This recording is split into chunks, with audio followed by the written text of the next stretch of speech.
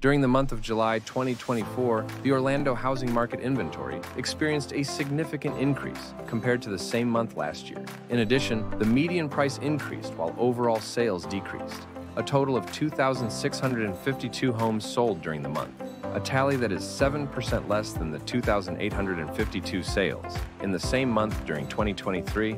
The median price of an Orlando home sold in June 2024 was $390,000, which is a 3% increase compared to the same month last year. The limited number of homes available for sale in Orlando is still a challenge for buyers. Compared to the same month in 2023, the number of homes on the market increased by 95%. Compared to last month, there are 3% more properties available. There are currently 11,158 homes listed for sale. Whether you're looking to buy, sell, or rent, contact a realtor today so you can get moving.